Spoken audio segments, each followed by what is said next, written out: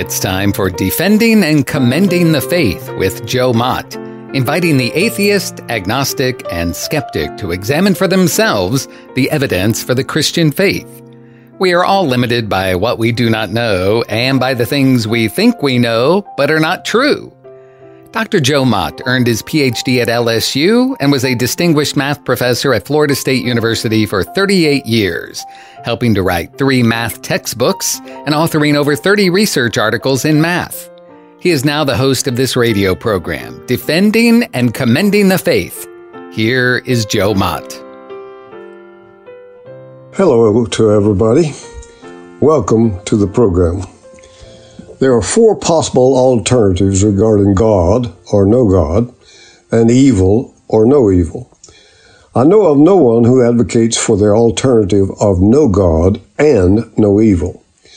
So that leaves only 3 alternatives to consider. What I call the atheistic view, evil and no God, the pantheistic view, which affirms God and denies evil, and the theistic view, which affirms both God and evil. So what about the atheistic alternative? In the last 2 episodes of this program, I have addressed the dilapidated house of atheism. Nihilism, where nothing has any meaning or value, is the culmination of atheism. And that, I pointed out, is self-defeating. That is what I call the roof of the atheism's house. Also, I have demonstrated that the walls for atheism's house are unstable. For one thing, the atheistic view of morality is generally subjective/relative, and that too is self-defeating. Then I turn to discuss the foundation of atheism, namely naturalism. I referred to Alvin Plantinga, who argued, if you believe that naturalism and evolution are true, then you have a defeater of all your beliefs. That is, something that undermines all your beliefs. Now, on naturalism and evolution, you have a defeater of the reliability of your cognitive faculties in any of your beliefs. Now, the paradox is that the naturalist would have a defeater for his belief in naturalism itself, because belief in naturalism is a belief formed by one's own cognitive faculties. Thus, naturalism is self-defeating. It cannot be rationally affirmed. Thus, naturalism, the foundation of the house of atheism, should be rejected and its denial accepted. I showed in episode 84 that Alvin Plantinga demonstrated that atheism is irrational. That's reason enough to make the conclusion that atheism is logically inconsistent. So I will leave that discussion right here. What are the consequences of what I have shown about the house of atheism? Its roof leaks, the walls are made of flimsy material, and the foundation is broken. Thus, atheism's house is dilapidated. Why should anyone choose such a view? I turn now to the pantheistic view. Pantheism comes from 2 Greek words, pan and theos. Pan means all, and theos means God. Simply put, pantheism is the view that everything is God. A pantheist might explain that nature, as the totality of everything, and God are the same thing. Pantheism teaches the doctrine that the universe is identical with divinity, or that everything that exists comprises the all-encompassing immanent God. Previously, I discussed pantheism in episode 5. Perhaps you might profit by reviewing that episode.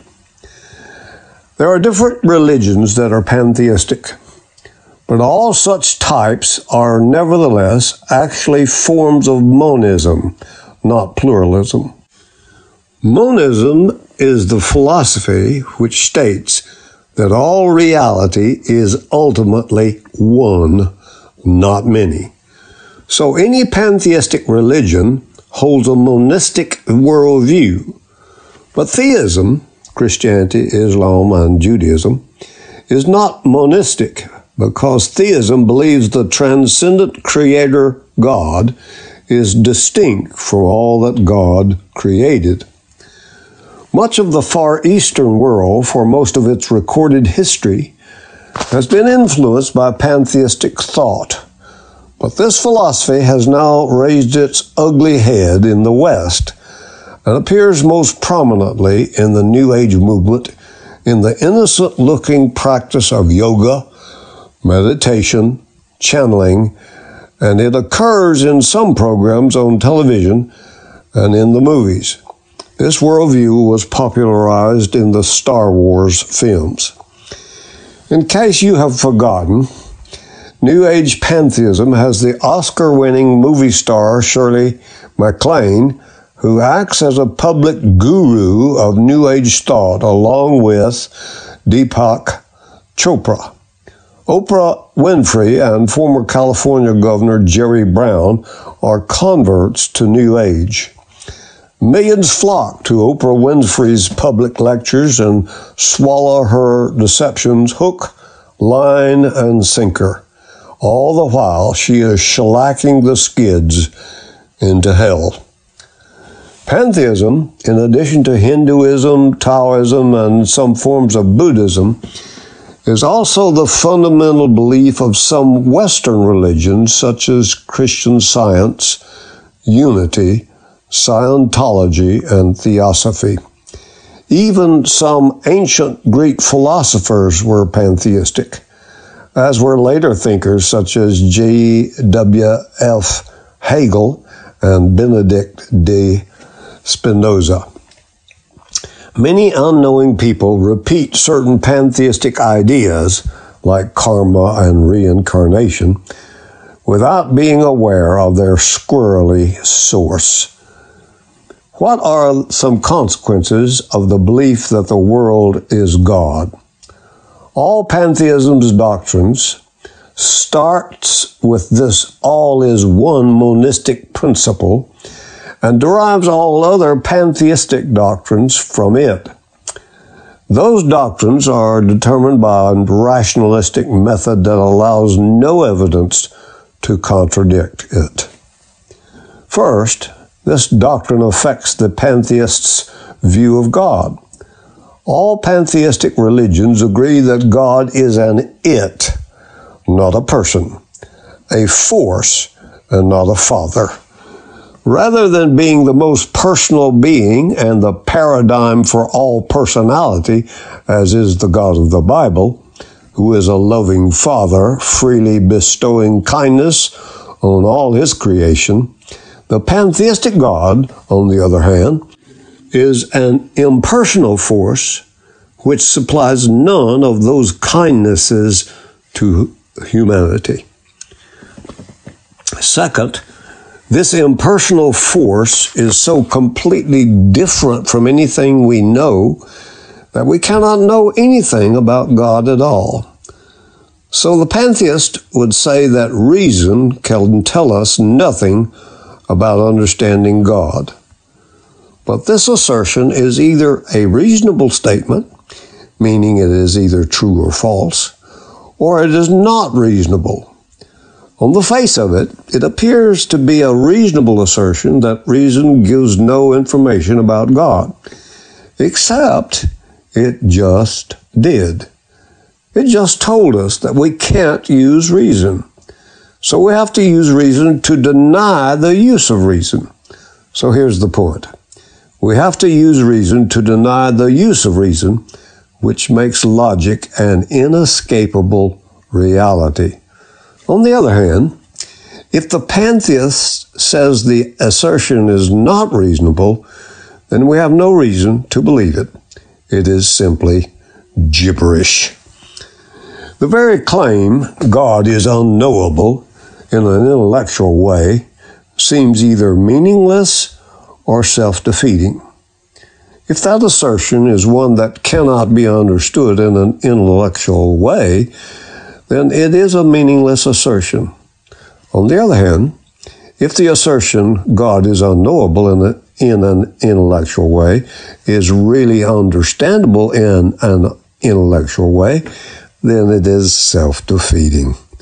For in this case, the pantheist is offering an assertion about God to the effect that no such statements can be made about God. What is being affirmed is that nothing about God can be understood in an intellectual way. But the pantheist expects us to intellectually know this truth, that God cannot be understood in an intellectual way.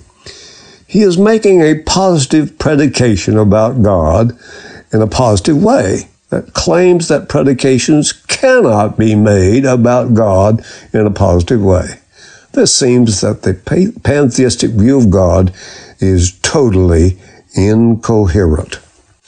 Third, in the pantheistic view, humans have to realize we too are God. But since the pantheistic God is incoherent, it follows that humanity is also incoherent. In essence, a pantheist must affirm God exists, but I am non-existent. But this is self-defeating, since one must exist in order to affirm that he does not exist. Fourth, pantheism has a new view of the world. Theists say that God created the world from nothing, ex nihilo. But pantheism teaches that God brings forth the world from himself, ex deo. And yet God is the world. Explain how that can be. God brings the world into existence from itself, so that means God existed prior to the world. Yet the world is God, so God brought itself into existence.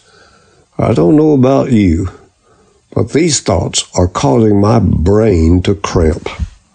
Some pantheists, such as Hindus and Christian scientists, say that the world does not really exist at all. It is illusion. In order to overcome the illusion of matter, pain, and evil, they claim we must learn to believe that all is God, including ourselves, and then the illusion will have no grip on us. Here's my response. I can believe I am a billionaire, but that doesn't make it true.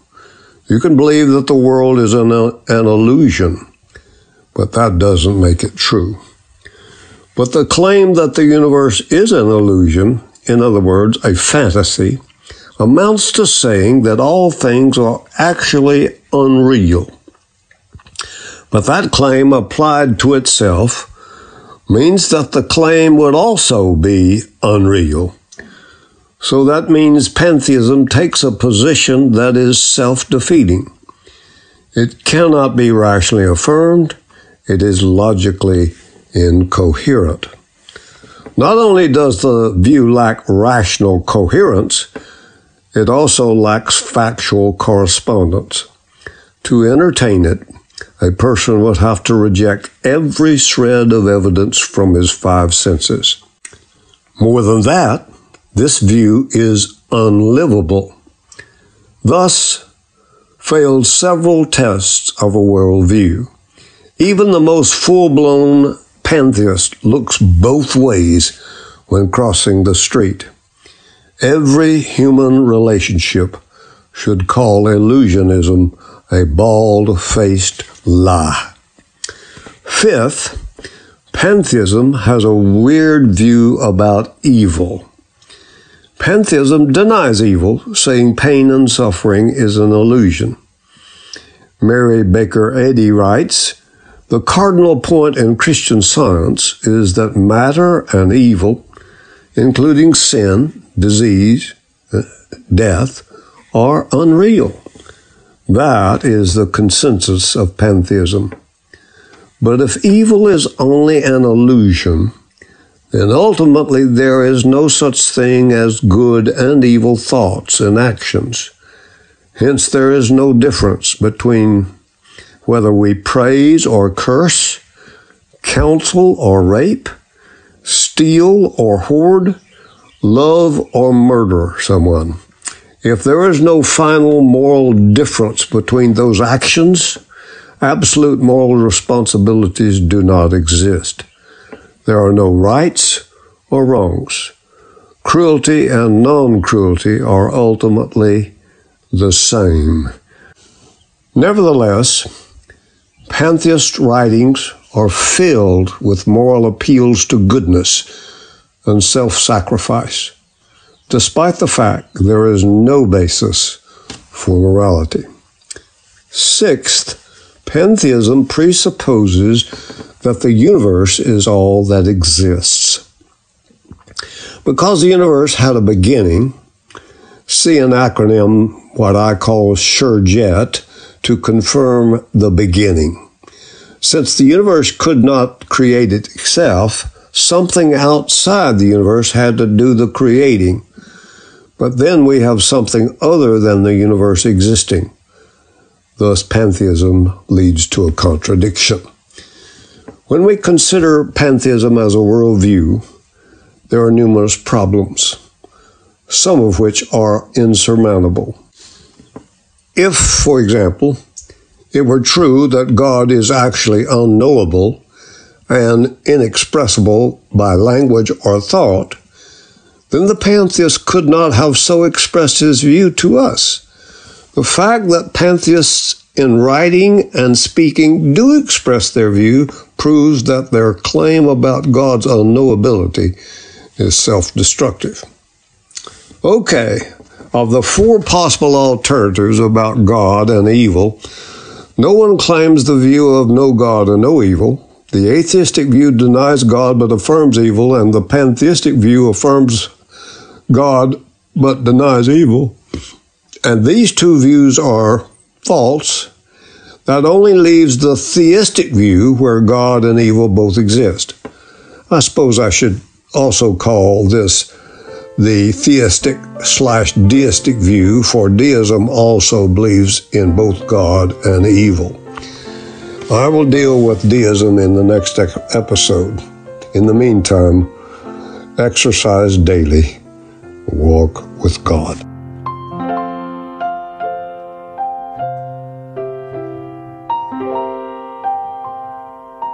Thank you for listening to Defending and Commending the Faith with Joe Mott, a production of Wave 94 Radio in Tallahassee, Florida.